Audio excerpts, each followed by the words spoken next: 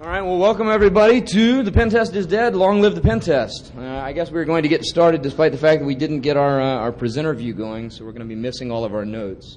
I will also forewarn you, we worked pretty hard to cut this presentation down to 50 minutes from its original Black Hat 75-minute length. So we're going to push through our slides, and we expect that there will be some Q&A. We will ask that you hold Q&A until the end, at which point in time we will move it to the Q&A room so we don't encroach on anybody else's time.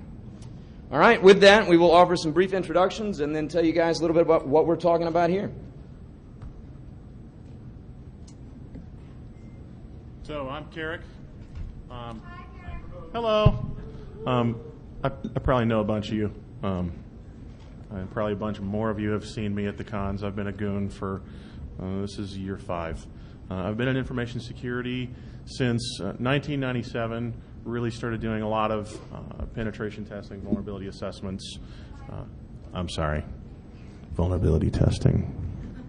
Since 2000, I've done some instructing, minimal presenting. So if I'm not very good, I'm sorry.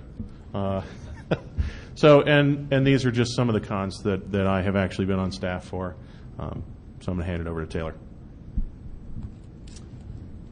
Hello, everybody. I'm Taylor Banks. Carric and I have relatively similar backgrounds. We've both been in InfoSec since about 97. I have also been performing and teaching penetration tests since about 1999.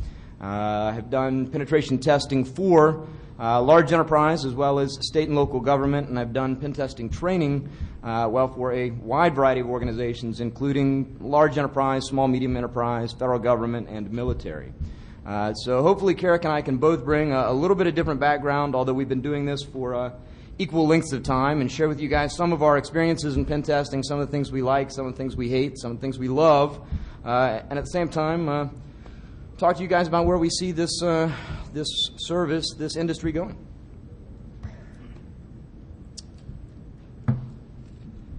Wow, this is really not very smooth.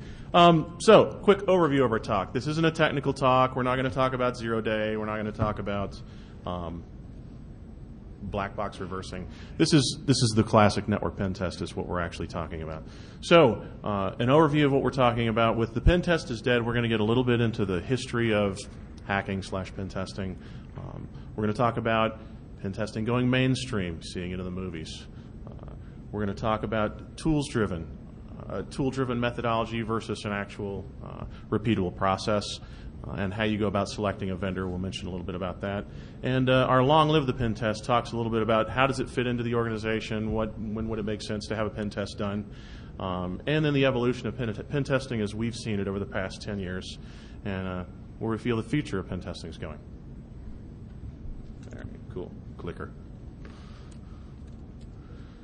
So, as I've already said something about this, we're not presenting O-Day. It's not a technical talk. Hopefully it'll be fun. Hopefully it'll be informative.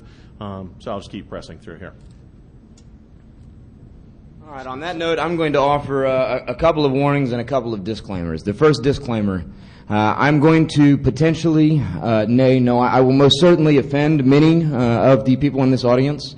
I want to say this in advance. There are some smart folks out there doing pen testing, and rather than mentioning you by name, you know who you are. Right? If you've been doing pen testing for a long time, you know what a pen test is, and you've been providing good and valuable services to your clients, you will not be the people that I'm picking on. But be forewarned, I am going to lay some smack down on some folks, and again, I expect to offend some of those of you in the audience, so be prepared. Number 2, I was actually sent an interesting definition by Decode. Decode's another one of the goons here a couple of days back. It was an urban definition for social plagiarism. And it's kind of an interesting phenomenon that seems to happen more in this space than probably anywhere else I've seen. You're sitting in somebody's presentation or you're sitting in somebody's class and they begin to tell a story about a penetration test they've performed, and you say, wait a second, that was my story. So I offer you this, right? We're going to be filling our presentation with some good stories and some experiences that we've had doing penetration testing.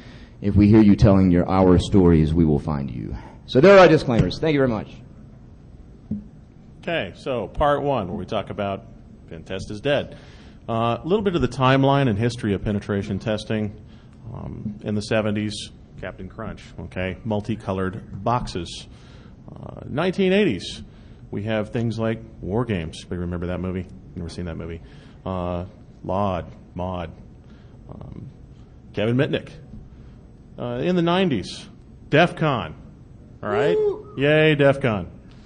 And then present day, I Love You, a little while ago.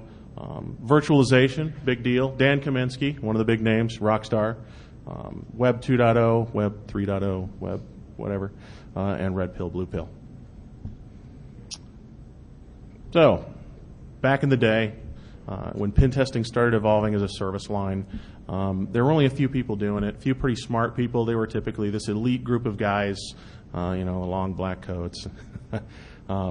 Very few organizations were doing it. It was kind of a novelty thing around 99, 2000. It was just starting to become a little more popular, and information security was kind of poorly understood. Typically when you do, in particular where you can really see the shift is an external penetration test. If you guys did external penetration testing back in 98, 99, 2000, how often did you get in? Like all the time, right? Today, doing an external pen test, a lot of times it's kind of boring because you find like 5 ports open, right? So it's not as fun. Some of the initial papers that started to kind of embody or express the mindset of the culture of the people that come to cons like DEF CON and Black Hat, the Hacker Manifesto, okay? Dan Farmer and Vitsa Venema's paper and their tool, subsequent tool, Satan. Just some more supporting information. But it starts to show an evolution of hacking, penetration testing as a culture and becoming a viable service line. When you look at Internet Security Scanner from ISS, or Chris Klaus at the time, it was one of the first, after Satan, it was one of the first automated testing tools. Okay, so it started to open up this space and make it a more viable enterprise service line. So, quick story. Did an external and internal penetration test for a public school system in 2000, actually comparative test, so somebody else in the room might have actually been with me on that test. Hope you're out there. Shouts. Anyway, we were doing a public school system, and we found an SQL server exposed to the internet that had 2 NICs in it. One NIC was connected to the internet, the other was connected to the internal network. It was on the internal domain, and it had a blank password for the SA account. So, as you can imagine, there were probably plenty of external manipulations of the data in that database. What grade do you want today? At the end of this engagement, the report that was actually generated for this client took up 2 reams of paper. There were thousands and thousands and thousands of what Internet Scanner considered critical vulnerabilities. So this was kind of an early on pen test, exemplifies just how really bad it was. And what were some of the things that we found in those thousands and thousands of vulnerabilities? IIS Unicode, IIS the double D code stuff, Solaris TTY prompt. Have you guys all seen that? That's a great exploit. It's one of my favorites because it's so funny. Fruit. This was something that manifested in AIX 13 years ago and then resurfaced its ugly head with Solaris 10, where you'd basically telnet to the machine, tell it who you wanted to log in as, and you'd put a -fruit or -f root in double quotes, and it just gave you a shell as that user. It was great. Blank passwords. Saw a lot of blank passwords, a lot of default passwords. So these were the kinds of things we were seeing in 99, 2000. So early on, really, those that were doing penetration testing were essentially self-taught. And in fact, I would go so far as to say that probably the vast majority of those that were doing penetration testing were doing so because they didn't always wear white hats. I don't want to imply that they were necessarily all malicious hackers, but most of us doing penetration testing got there because we spent time in underground communities and, hackers by night, pen testers by day. Around 2000, we started to see kind of a change or a shift in pen testing as a professional service. And we're going to work our way from history through present day. But there was less agreement at the time on any commonly accepted methodology. Now, we can argue the need for a methodology, and in fact, later on we most certainly will. But up to this point in time, one of the things that we were facing is that no two pen tests were alike, and there are any number of reasons for this. We'll go into some of those as well. In late 2000, a gentleman by the name of Pete Herzog, a.k.a. Idea Hamster, released a document that he dubbed the Open Source Security Testing and Methodology Manual, otherwise known as the OSTEM. The initial version of the OSTEM, right, OSTEM 1.0 and then later OSTEM 1.5, these were a very good start, right? They were helpful in a number of ways, and it was certainly a laudable effort because there was really nothing similar available to the professional information security community of this kind.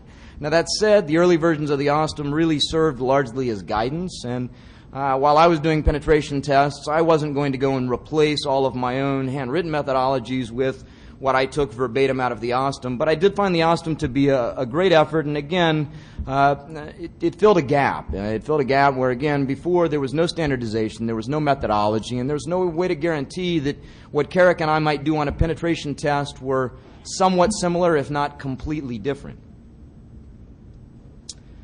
So really what we had was a service in search of a methodology, right? We've got a number of organizations out offering penetration tests, and we're starting to move towards finding a methodology, but the problem was in 2001 there was too much competition, right? This was kind of a elite professional service. There's a number of organizations that are doing professional pen testing, but we see a lot of job security through process obscurity. In other words, nobody wants to expose the methodologies they're using because then they feel they can't offer their clients some special secret sauce. The idea, 2000, 2001, as long as you were good at what you did and you provided thorough and complete results to your clients and were able to help them correct the problems you found, hey, you won. But ultimately, this job security through process obscurity really only served to hurt us all. Again, not only were no two pen tests alike, but in many cases, two pen tests conducted by two different individuals or two different organizations were so radically different that you couldn't really feel secure in the results of just one penetration test performed by just one organization. So my point here is that, hey, if it's not a repeatable process, ultimately it's not really a pen test. It's a hack. And I don't want to say that there's not value to a hack, right? There is some value in finding and breaking things with no process, no methodology. But lacking the process, lacking the methodology, again, we got no repeatable process. We've got no way to ensure consistency across retests. So progress. Now we move a little bit away from history here, and I've thrown a handful of acronyms up on the board. Since 2001, we've seen a lot of changes in terms of available methodologies and available documents that provide frameworks for doing penetration testing. Many of these documents have very different focuses. We've seen lots of changes in the OSTEM document itself. This was Pete Herzog's document. This is now maintained by an organization known as ISACOM. We've got some great web testing frameworks from OWASP. We've got guidelines and frameworks from the NSA. We've got NIST documents, Special Publication 800-42. So we've got lots of places where we can abstract information that ultimately help us create methodology, that help us create framework. And we've seen a lot of improvements in all of these along the way. So, 2000, pen testing starting to get buy-in, as I said before. Automated testing tools are coming into the market. You start to see things like Internet Security Scanner. This was just before Foundstone Enterprise came to the market. But you're seeing more and more tools out there, figuratively and literally. Because what's happening is, as you have the automated tools, it's making it easier and easier for people to get into this space, come run a tool, give you a report. There's your pen test. Thank you. Have a nice day. There was nothing like a pen test framework in 2000, 2001, 2002. I can't remember the exact year that Metasploit came out. It was not long after, right around 2002 or 2003. But basically, you would cobble your kit together out of exploits that you find on the internet, things that you craft yourself, scripts and little bits and snippets of code. One of the tools that we used at ISS was a tool that Robert Graham wrote. He would take several different exploits out there that were typically good quality and repeatable, he compiled them into one executable. And then we would use that executable on pen tests and say, okay, I want to run, this exploit, some IIS exploit, and then you would pass it the parameters that you wanted, and then it would send them. So it was kind of a convenient way to carry a set of tools in one little binary, but it wasn't as nice as like a framework. I remember seeing a presentation by Elias Levy on the concept of a framework at I/O War Games from SANS back in 2001, right after 9/11. Which was revolutionary at the time. So, what happens with what we used to call them at ISS was scan now assessments or penetration tests, where basically someone would come in, run a tool, generate a 1,300-page report or 2,000 pages, whatever it was, hand that to the client, and now they're left to figure out what's important. Okay. The problem with that approach is you leave the client with no guidance. We'll try and fix all the reds and then we'll fix the yellows. The problem is there's no strategic approach. There's no how do they determine within the context of their own risk what to do first, how much effort is it going to take, and the problem is what they're probably going to end up doing is running around and fixing all of these issues and then have to do the same thing next year because they didn't fix it from a process perspective. So a lot of the pen tests that started coming into the market at the time were these scan now assessments or pen tests, and it really kind of put a nasty smudge on our community. So we also start to see hacking in the movies, okay? Everybody recognizes Matthew Broderick here in War Games. Little Sneakers, okay? Some favorite movies there. You guys remember this movie, right? Why did we watch this movie? Oh, wait. Matrix. Okay. Anybody recognize that shot? All right. Yeah. What tool is that? Awesome. All right. So, Swordfish. The only reason to watch Swordfish. And here we go. We actually have a movie based on some real-world events in the hacker community. Okay. So, how did you become a pen tester back in the day? So Taylor kind of alluded to that already. You went out and read a lot of text. Anybody ever read the Rainbow series? Okay, probably a copy of you here to help write it. Smashing the Stack for Fun and Profit. So there were several examples, several texts, things out there that you could read. You could get in an IRC channel, hang out with some people, get a little mentoring. But really, one of the crucial points to make is you need to understand the process of the attack. Okay, knowing a bunch of tools doesn't really make a pen test. Okay, it's really about a mindset. I'm going to stand back up. I can't see anybody on the left side of the room sitting down over here, and it feels like a much smaller audience. So, around the same time frame, right, early 2000, 2001, 2002, we also started to see commercial penetration testing or applied hacking and countermeasures training. And in fact, both Carric and myself were providing training of this ilk. In the early 2000s, right, in the 99, 2000, 2001 time frame, we had some good training available. So we're doing pen testing training or we're doing hacking training. But honestly, it was good training, it wasn't great training.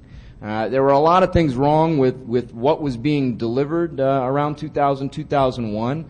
I don't want to imply that it wasn't helpful and that we didn't smarten up a lot of people and help them understand and better identify their own vulnerabilities.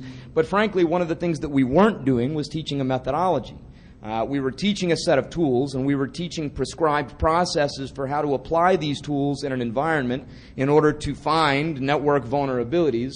But we couldn't really truly teach a methodology, primarily for two reasons. Number one, in order to really understand and follow the methodology, you got to be able to think a bit like a hacker. The whole point of a penetration test, right, is to recreate this environment. You know, we're coming in from the perspective of a malicious attacker on our network. If you can't think like a hacker, you can't act like a hacker. So you can't teach someone to think like a hacker in 5 days. And furthermore, again, around this time frame, there wasn't yet a generally accepted methodology.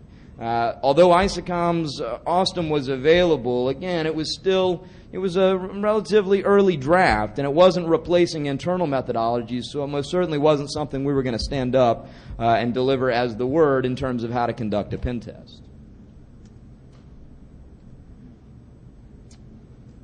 All right. Got to see my slide.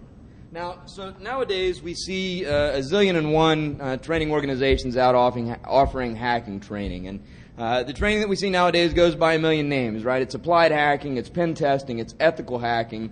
Unfortunately, I'm going to tell you, in my humble opinion, I think much of the training we see is truly, really crap. It really is. We've got lots of certified folks who are out there teaching tools and teaching process, but without understanding the tools and understanding the process themselves. To be completely honest, I've met, I say in the slide a dozen, but I will say at least a couple of handfuls of instructors who are out delivering penetration testing certification without ever having performed a penetration test themselves. Really? Seriously? All right. Around the same time frame, we also began to see the emergence of hacking books. And I will say, we see Hacking Exposed release. This was really kind of the first of the genre of hacking books. And frankly, it was a really good book. It set the bar pretty high. Again, largely tool-driven, tool-focused, but it was very well done. And the process described within the Hacking Exposed book did begin to lay out the framework for performing penetration tests. In and of itself, the book wasn't going to turn you into a pen tester, but it gave you a lot of context in understanding how you began to go about the process of performing pen tests. Now, since that time, again, we've seen numerous other hacking books pop up, and while there are a few books that Carric and I both believe to be the notable exceptions, most of the books that we've seen since this initial rush of hacking books are reworked, rewritten material, oftentimes with the same screenshots stolen from the other previously available books. So again, we're seeing this hacking go mainstream is really having its direct impact on the industry itself, right? We've got hacking in movies. We see hacking training, penetration testing training being provided by pen test or by folks who've never done a pen test, and books that are basically regurgitation of earlier books on the same topics. In fact, while Carric and I sat at Borders writing the previous slide, we decided let's go see what's on the shelf here at Borders in terms of security books, and sure enough, CISSP for Dummies, Hacking for Dummies. Really? Really? Does that help us out a lot? All right. Now, again, I mentioned I'd probably piss several of you off, and I kind of hope that I do on this slide, but hacking certifications, are you really serious? Right? Are you proud of that? I'm going to give you my disclaimer here. I've got probably a dozen certifications myself, and most of them are probably about as worthless as the ones I'm picking on in this slide. But seriously, is a hacking certification any better than a note from your mom? I say no. I'm telling you guys, seriously, who in this room believes that they know somebody qualified to certify a hacker? Because I damn sure don't, and there's a lot of smart people in this room. So, hacking certification, give me a break. All right, so again, I knew I'd probably aggravate some of you, and in fact, some of you guys probably have the certifications that I am specifically picking on. Hell, I probably have some of them myself. That said, those of you who know what you're doing, hey, you're one of the dying breed, you're smarter than your peers, and hey, we appreciate your efforts in keeping the scene real. The rest of you, and those of you whose faces turned bright red when I was picking on those of you with hacking certifications, you know who you are. All right, so the bottom line, though, and what Carric and I are really trying to point out here is that it's not about the tools. And learning the tools, whether through a training class, a series of books, or being certified on the tools that you learned in your series of books, does not a pen test make, right? A pen test is about a lot more than just the tools. You got to understand the process. You have to understand the mindset, and in fact possess the mindset in order to be able to go out and find the problems that are truly going to be those that will be taken advantage of by the attackers that you are trying to protect your clients from. So we'll just talk a little bit about some of those tools that have come out over the years. InMap, Super Scanner was one of my favorites. I used to tell people when I taught Ultimate Hacking Expert, that if I had 3 tools I could take with me to my desert island, It'd probably be Metasploit, Cain-enabled, John the Ripper. Those are my favorites. Vuln-scanners and management tools that are out there. Nessus is still a great tool. I've used it on several engagements. And then, of course, there were a lot of other players in that space. Some of the wireless tools that have come out. AirCrack NG. I mean, that tool is pretty much the de facto bomb right now. You can crack a web key in less than 2 minutes. And then, of course, some of the other tools that we use, I started using a lot of virtualization around 2003-ish, 4-ish. Until then, of course, I was multi-booting, which is so much more convenient. But also the advent of bootable distros were fantastic. I mean, Backtrack is, again, a fantastic toolkit. So shouts to those guys. So here's actually an example of comparing, yes, tools have improved, but kind of takes a brain. I did an internal pen. It's actually there to review the voice over IP network. And I kept trying to, guess my way in. The way I kind of like to start on a pen test is slow and low impact. So I started digging around, looking at different systems, trying to guess my way into the few VoIP systems that were there. And I came across the documentation for the voice over IP system on some share and started looking through, and oh my God, the password to everything was the company name with like ats for A's and 3's for E's. Now, yes, a tool might have found that, but when you're brute forcing something like a password over Telnet or whatever, it's less effective. So it kind of illustrates the point that actually, just as an aside, I noticed when I was there that they were running a wireless network with no encryption. I thought, wow, that's a bold move. And so I asked the guy, and he said, we've got MAC filtering turned on, though, because you can't change that on the hard. This is a pen test literally like a year and a half ago. And an administrator told me that because you couldn't change the MAC address on a NIC, they were all good. So how do you go about picking a pen test vendor? Well, it depends on what you're trying to achieve. But by that same virtue, I've actually spoken to some clients that have told me, well, I'll tell you what, if I really need to pass a pen test, I don't want them to find anything, I'll pick these guys. If I really want to know it's got to be secure, I'll pick these other guys. So again, just something to think about. So, in summary, we're saying the pen test, as it was, is dead. So, summary of that section, we covered a little bit of the history. We looked at the lack of standardization. There was no real solid methodology or process for how to conduct a penetration test. All right. We also saw a torrent of people coming into the space because, well, everybody can be a hacker. I can go buy 2 or 3 books, or I can take a class. I'm good to go. I'm a pen tester, right? I can get my cert. But you can also skew those results by picking a vendor due to the lack of standardization.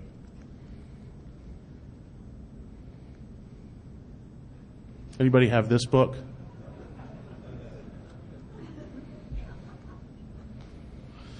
All right, so we're going to shift into long live the pen test. Okay, what is it viable? Where does pen testing fit into the organization? Well, I've actually seen a presentation by somebody I didn't work with directly, but worked for the same company I worked for a while. He was a software security guy. It's actually John Viega. So he wrote Building Secure Software and was telling a room full of pen testers, so pen testing is stupid. The classic network pen, there's no reason to do that anymore. It's a dead-end service line. Imagine the looks on our faces and the sick feeling. As you looked around the room, I'm sure it was probably highly amusing to the fly on the wall. So, but the argument is a pen test something that you could, in terms of the classic network pen, is it really something that you can commoditize every part of? Yes, certainly there are aspects of a penetration test that you could automate using certain tools, but I would argue, I've been on plenty of pen tests where you run some automated scanner and it gave, hey, pass, these guys are the bomb. You do a little manual digging and bam, you own the system. I've also... I guess it's a mentality of if you have no software vulnerabilities, then you're solid. It kind of ignores the fundamental point that a lot of times I've broken into many Windows networks without ever launching an exploit. Don't launch one if you don't need to. So it's not an issue of software security. It's more of a human issue. Okay, you can keep throwing technology at the problem. You can go buy a NAC. You can go buy IDS, IPS. And I'm not saying those are bad things. I'm not saying that they don't fit into the overall model. But is it really solving the problem? So is pen testing dead? We really say no. Based on the results of the pen testing that I've personally participated in, I would say it's a great way to pop quiz yourself. Are these security initiatives that I have in place, are these countermeasures that I'm deploying, are they effective? Well, and they may be effective within the context of everything you know today, but somebody like Ophir, comes in and owns your NAC because he did something you didn't think of. How else would you validate that? Okay. So one of the funniest quotes I've heard from another pen tester, this is Marty Sells with ISS. We were doing a pen test, and he says, "We're not conducting a penetration test. We're creating compelling events." I found it highly amusing. So again, as I said, it's like a pop quiz. You can let me just go to the next slide. The point that I was trying to make was somewhere around here. We've lost our presentation view, by the way, so I've lost my notes. But essentially the point I was trying to make was that you can use the results of a pen test to validate funding, to get initiatives in place to secure issues you already know you have. So, as another example of using multiple issues, or depending on a vulnerability scanner to identify all of your issues, might not be that helpful. I actually did an internal pen for a client where one of the things they really wanted me to do was break into the AS400 environment. I don't know that much about AS400s, so I was looking at ways to get in, checking defaults, ran an automated scanner, and it actually came up with a pretty good score. Didn't find much stuff, but it did find default SNMP on the AS400, or a default SNMP community string. So what can you do with that? Well, I looked at all the data returned from an SNMP walk and noticed, look, here are all the live connections. Well, what about the connections to port 23? Those might be interesting. So I also, using a combination of, knowing that I could sniff on their network, they weren't using any anti-spoofing technology to protect themselves from network eavesdropping, combined, which is semi-nasty, combine that with now knowing where the connections are coming from to the AS400, I was able to capture an administrator logging into the AS400 and had complete control of the AS400 environment. So it kind of exemplifies the point of, you use something that isn't necessarily a bad thing. If you can find a couple of little things, you might be able to leverage that into something nasty. And that's the kind of correlation that an automated tool, it just isn't going to be able to do for you, I think, ever. It requires a brain. So interestingly, what are the things we find now, right? After all the things we saw from the earlier section in History of the Pen Test, what are the things we find today? Well, believe it or not, it's the same stuff we found yesterday, right? We still have weak passwords. We still have poor architecture. We're still finding system defaults.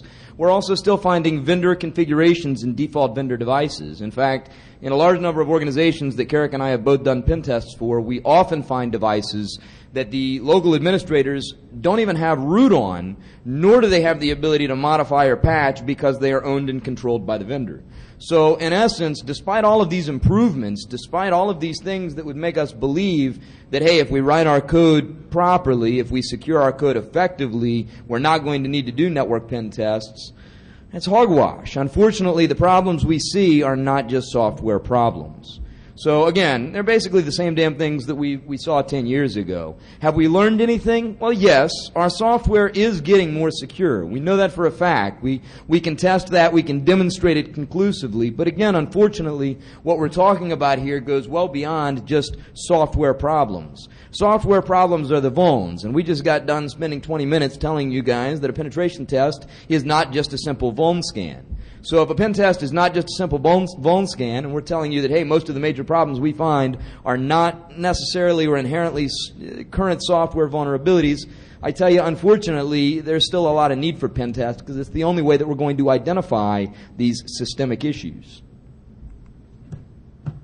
So, the other thing to understand here is that security is a process. It's not a project. And you've probably seen one of a dozen of these circle diagrams. In fact, I think any vendor that has ever done penetration testing had to create a circle diagram to describe the process or methodology that they used. But the idea here is that, we're not just walking in, performing a test, walking out, and moving on.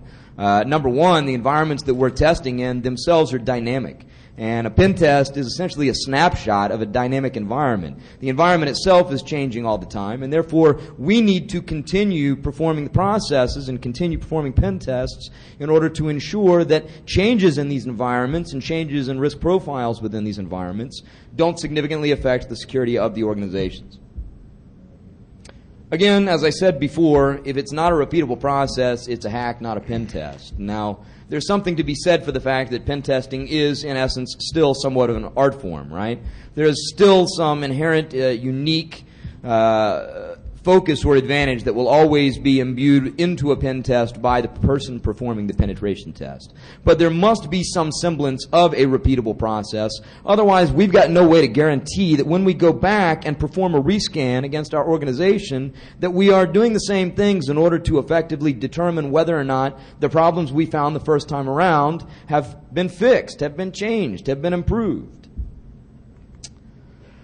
We started talking here a little bit about metrics and about process and metrics. So if we look at the different approaches to pen testing, right, there's the yesterday approach, the 1999-2000 scan now pen test, right? We go in, we sit down with a client, you dump a 1,300-page report from Scanner, the custom report we generated for you, into a client's lap, and then they run away. You sit and you talk with the clients and you say, hey, we're not really going to be able to accurately assess the risk of the vulnerabilities we find unless we can really define a risk profile. And the client says, risk profile, what's that? So, again, the pen test of yesteryear was something that was, it was driven by, a lot more by vulnerability scanning process. Whereas today we need to move a bit beyond this. And we're now moving from, kind of a tactical approach to a strategic approach to pen testing. So now, our goal here, or our aim, is to be able to sit with our clients and have remediation plans and action plan matrices that actually deal with highest impact, lowest cost vulnerabilities first, right? We need to help them fix the problems that are going to most directly influence or affect them immediately before we go on to fixing things like SNMP default community strings on an isolated out-of-band air-gap network. All right, so again, we talked about metrics, and honestly, we could probably have a whole nother presentation, or for that matter, a series of presentations on metrics and process and frameworks, and in fact, we'd probably love to do just that. It's impossible to capture what would be in the optimal metric when doing pen testing, or the optimal process, but we know that there are things that we need to focus on and need to identify. There's a couple of interesting components here. One of the things, Carric and I had a discussion, and we talked about changes in the vulnerability landscape during the time when a penetration test is being performed and across systematic rescans. And therefore, as we're looking at the results of these tests, we realize, hey, 13 new vulnerabilities were released for the systems that we tested since the last time we did a pen test for this organization. That needs to find its way into the metric that we use to produce the results for our clients. But we also need to focus on things like, again, for instance, business process. We need to understand that, hey, the risk associated with an individual vulnerability ties back to what an organization does and what information is affected by the vulnerability that we found. Again, as I said before, two pen tests are always still going to be influenced by the pen testers. And honestly, that's a good thing, right? Otherwise, hey, we'd all be drones. So despite the fact that this is not a tool-driven process, and although I encourage and suggest and talk to the points of methodologies and process, again, we know that, tests are influenced by the individual pen tester, and again, that's an important part of this process. We said vuln counting is ineffective, and one of the things is let's say we've got findings in a new scan, right? We've done a scan for an organization, we go back, we do a systematic rescan, we come back, and now we've got new findings. So what does that tell us, right? Has the organization changed? Have they made changes within the environment? Did the tester change? Did the tools improve? Or what combination thereof, right? Did the tool improve and the tester improve? We brought new people onto the team. Oh, and by the way, they turned on 7 new systems since the last time we performed the scan. Well, unfortunately, the only way that we can really begin to address this issue is with metrics. So an example of this. I actually had a client, we went out there in 2006 and did an internal pen for them where we were able to own total like 60 systems. I felt like it was a complete failure because you have to own them all.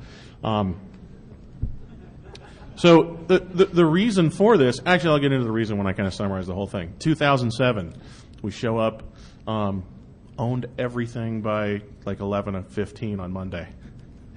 So we're explaining the results of, the client comes to me and says, well, you only got limited control the first time. We haven't really made any significant changes to the environment. What the hell happened? So I start to explain, well, the first time what happened was we came in, we'd find a vulnerability on a system, take advantage of it, get into the box, rape the accounts off of it, and we'd have to shut those off to a machine somewhere else because you couldn't run password cracking on your local machine because it pretty much makes it a brick. So we'd push that off, run John the Ripper somewhere else, and it would be recovering the password. Maybe it would take a day to get a password back. You'd get about 11 or 12 more systems and bam, hit a new brick wall where that password wasn't good anymore.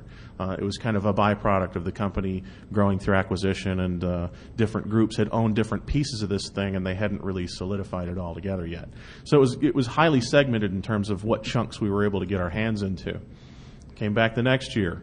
What had happened was, I had some rainbow tables with me. I had John the Ripper had been upgraded to version 1.7, and it was taking me about 15 to 20 minutes to compromise passwords. So, and I don't know, maybe I got better. I don't know. Might have learned something new, a new trick or whatever it was, but it kind of illustrates the point that there was no dramatic change that the enterprise, they hadn't necessarily gotten less secure. It was more an evolution of the tools and maybe an evolution of methodology or some approach or technique that I used that dramatically impacted the ultimate results of the test.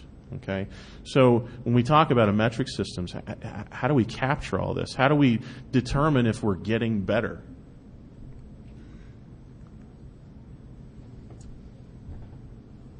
All right, so we come back to frameworks, and I threw a bunch of acronyms and pictures and icons on the board before, and so now I'll come back and readdress a few of these. Again, we've seen some significant improvements in the frameworks and the methodologies that we have used and or contributed to across the past 10 years.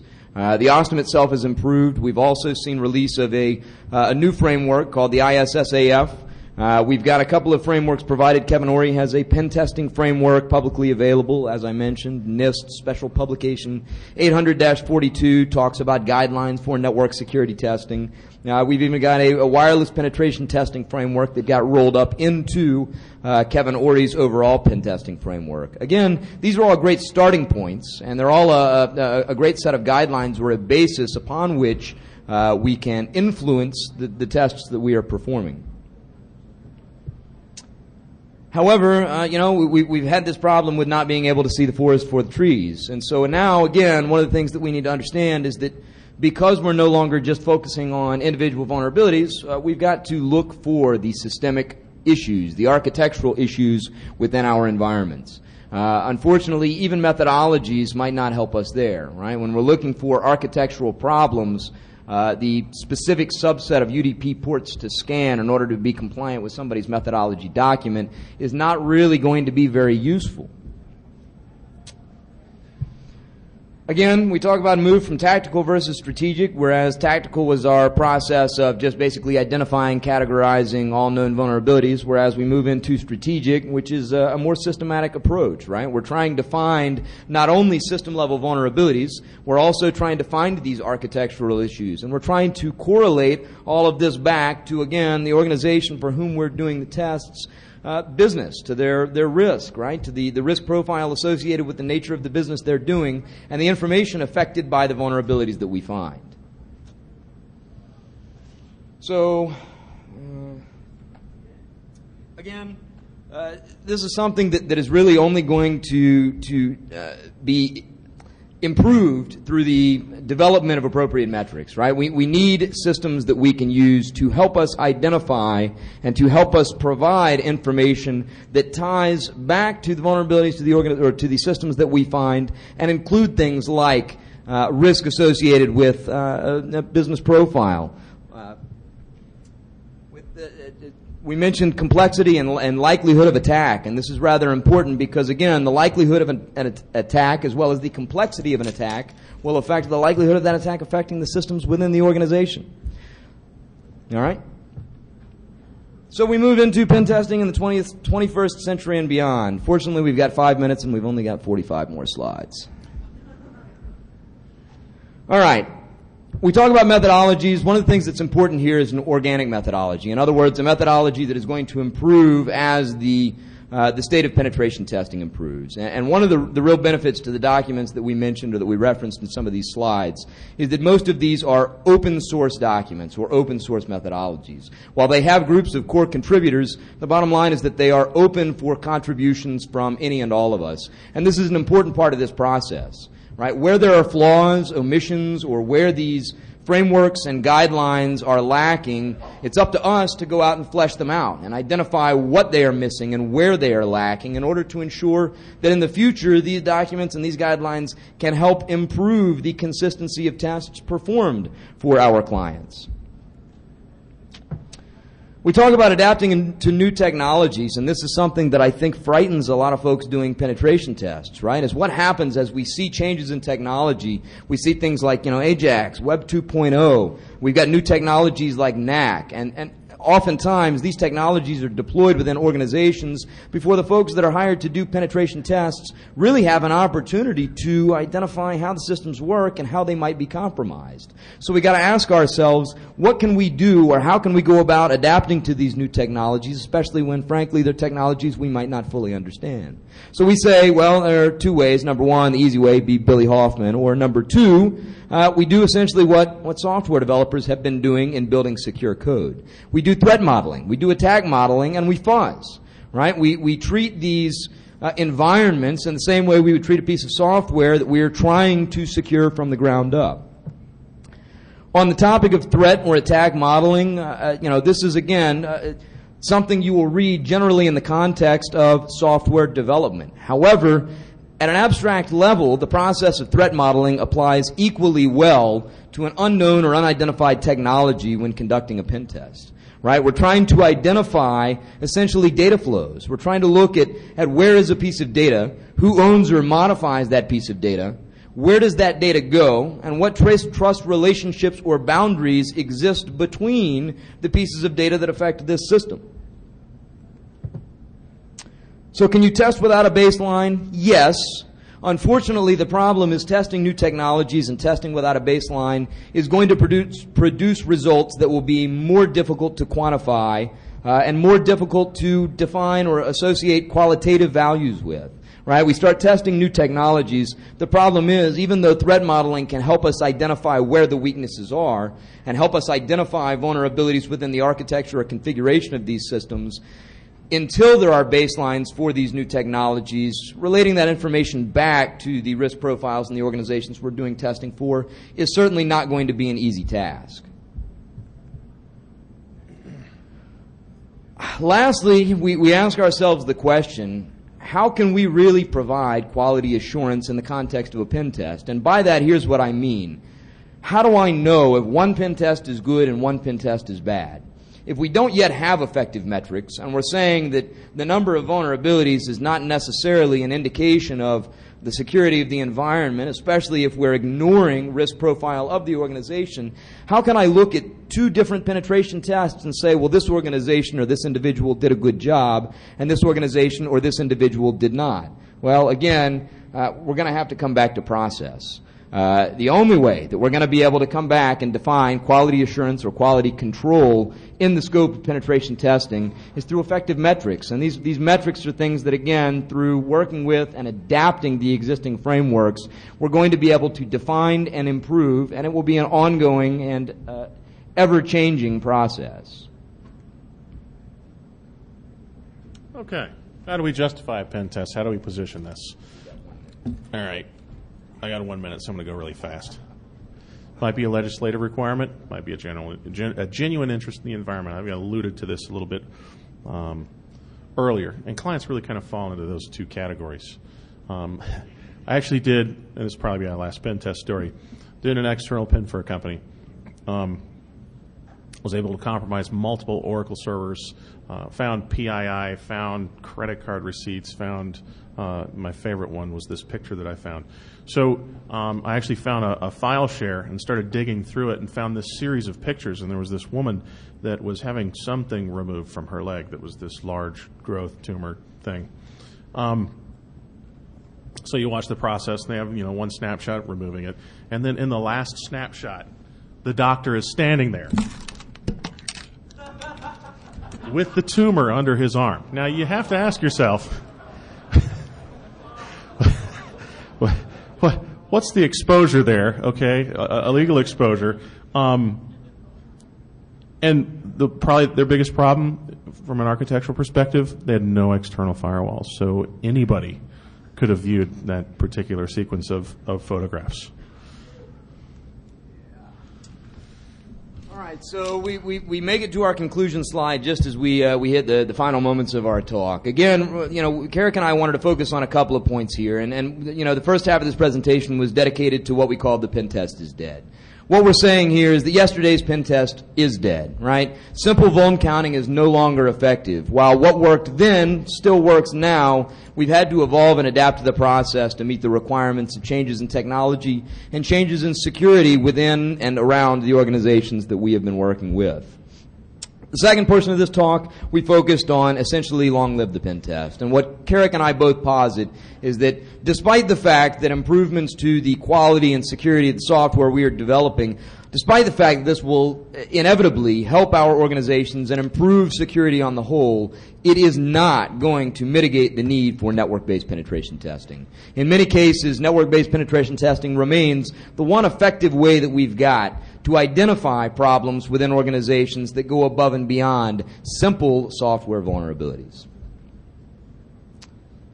Everything we said may be a lie. Thank you guys very much for coming. I also want to thank DC 404, right? We're part of the Atlanta DEF CON group, and we ended up with 7 presentations at this year's DEF CON. So thank you DC 404, and thanks to all of the other speakers from DC 404. You guys all did a great job.